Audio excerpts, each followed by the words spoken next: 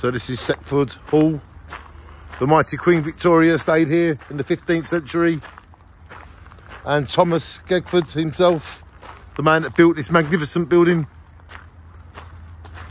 And in 1946, some other great man come and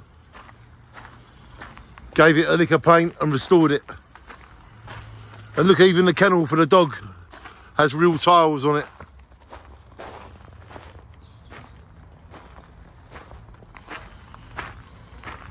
The beautiful gardens, the beautiful hedges. Very like Alice in Wonderland, isn't it?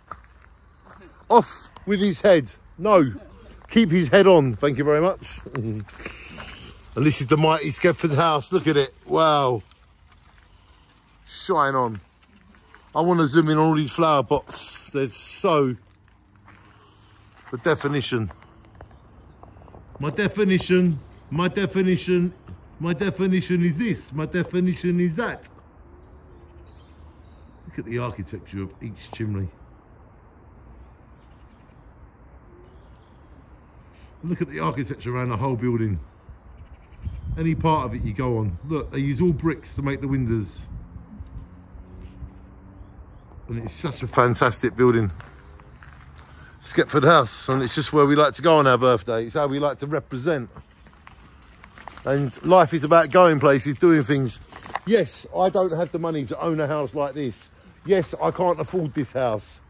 But if I work hard and save my money, I can come here for one night.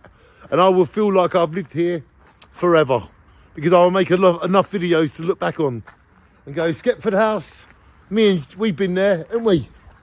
It will always be our house, won't it, in a way, wouldn't it? Definitely. Our house. In the middle of the street. Our house. And look. This is your house as well, beautiful. Happy birthday. Thank you very much. You are a beautiful birthday present. So there you go, everybody. This beautiful hall. Seckford Hall. Lasts forever.